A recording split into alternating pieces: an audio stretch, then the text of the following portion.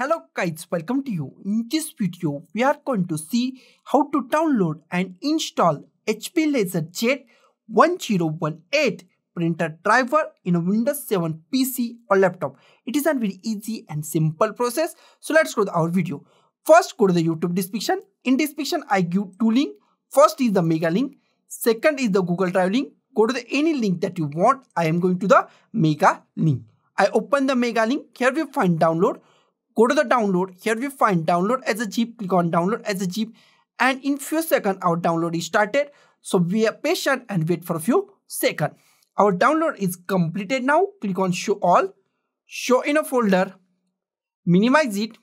Drag this setup file to desktop. Close it. This setup file is zip file. Right click on it. Click on extract all. Click on extract. And extract our file. And one pop-up box or window is appear. Close it. On desktop, one folder is created. Double click on it. Double click on it. Here is our drivers. Close it. And we are going to install it manually. That is very easy. Go to the start. Go to the control panel. In control panel, find devices and printers. Click on devices and printers. In devices and printer, at the top we find add a printer. Click on add a printer. Minimize it. Here we find add a local printer. Click on the add a local printer. Here we find port. Port is the most IMP part. Click at here.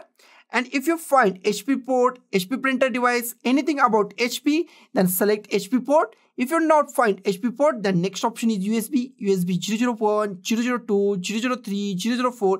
Select any USB that you like. Click on USB. Click on the next. Click on have a disk. Click on browse. Go to the desktop. Here is our folder. Double click on our folder.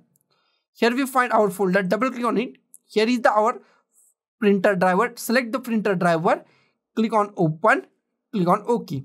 Here is our drivers. Select our printer name. Here we find our printer name HP LaserJet 1018. Select our printer. Click on the next. Here is our printer name HP LaserJet 1018. Go to the next.